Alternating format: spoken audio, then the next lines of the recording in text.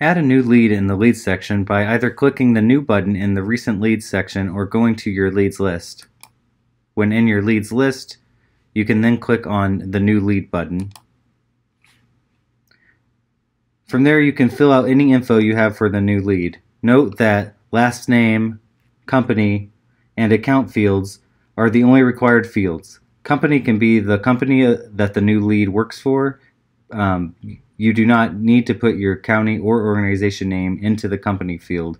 Add that into the account field. For the lead status, leave the drop-down as new. You can change this status at any time. For example, you can change the status to qualified once you're ready to convert the lead to your contacts.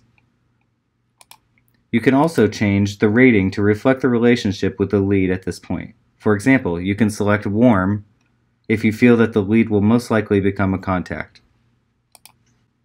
After filling out the information, you can click Save at the bottom.